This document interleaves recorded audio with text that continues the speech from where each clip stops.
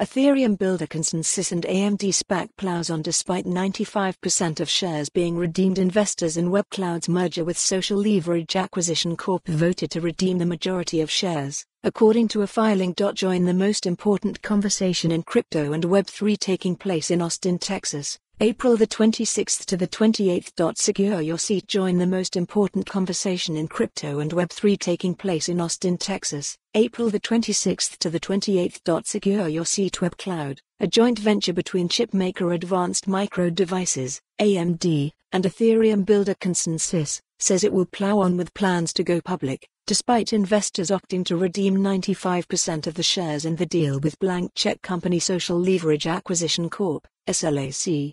Billed as a decentralization-promoting alternative to Amazon Web Services, AWS, the WebCloud Special Purpose Acquisition Company, SPAC, deal was expected to bring $345 million to the balance sheet of the combined business and value it at about $1.25 billion. The SPAC will carry on with just $16.6 million remaining in its coffers for now, following the redemption vote, filed over the Christmas period.